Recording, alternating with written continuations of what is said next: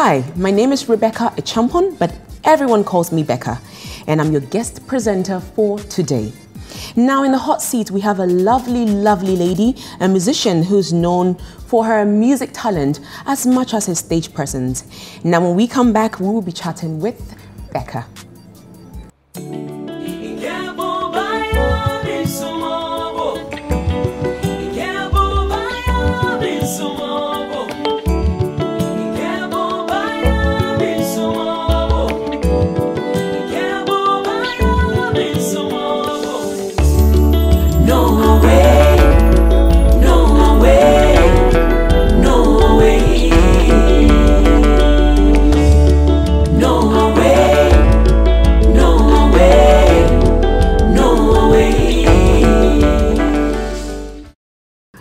Hi, Miss Becca.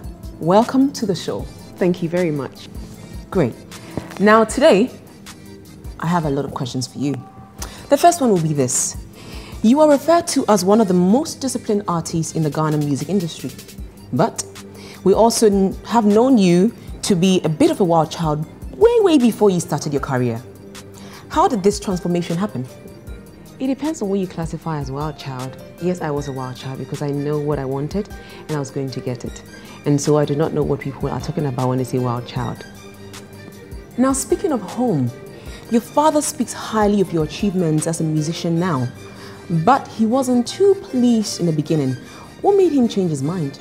You're certainly right. My father in the beginning wasn't too happy about what I was going to do in music, because I think people have in their minds that being a musician, be a singer or whatever in the industry, an actor, whatever, it means that you have to be doing drugs and going out and chilling all the time. But I think that after a while, when he saw that what I wanted to do was actually a good thing for me because I enjoyed doing it and I really wanted to do it, he came around and he actually appreciates what I'm doing right now. Aside that, I understood where I was coming from and what I wanted to do, so he had no choice but to let me do music. Yeah. Okay, let's go to the next question then. There have been other rumors concerning you being involved with Samini and Trigmatic. Now, if you were to pick one of them, truthfully, who will it be? I would date Samini Trigmatic. Satrig. Now, speaking about you, if you could change anything about your appearance, what would it be? I wouldn't change anything. That's a very easy question. I appreciate what God has given me. I do not obviously have everything, but I have all that I need. And so that is, I wouldn't change anything at all. And Miss Becca, have you had your heart broken before? Yes, I have. All I know is that it was very painful. You know, heartbreak is the kind of pain that you can express. It's so painful, like it pierces through your heart, and it's better for, I don't know, I've not been stabbed before, but I think that it's much more painful than a stabbed wound. So yeah, I have been, and I did cry. Yes, I did. Okay. Aww. What is the worst way you've ever broken up with someone? Be honest. Oh my God, no way.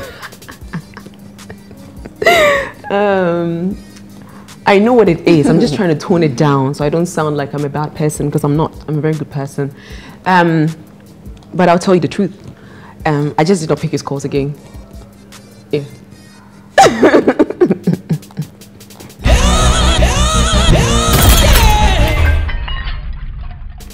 We're moving on to the next session now, and this is Truth and Dare.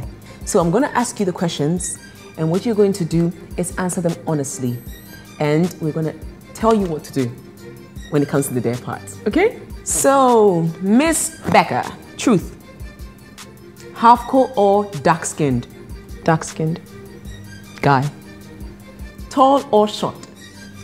In between. Slim or chubby? In between. Seriously. Where did you lose your virginity? Jesus. You know, who told you I'm not a virgin? In a place. Okay, I'm gonna let this one slide. Let's move on. Let's move on. Describe your first kiss. Very puppyish, very like childish, and I don't think we actually knew what we were doing. Actually, yeah.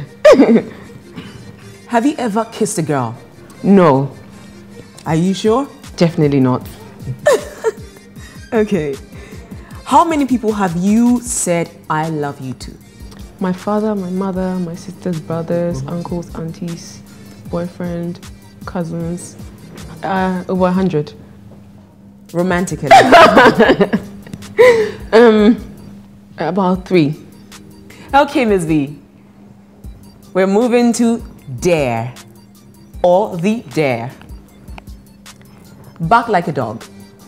Whoa, whoa, whoa. A little dog. Do an evil, spooky laugh. Recite a nursery rhyme.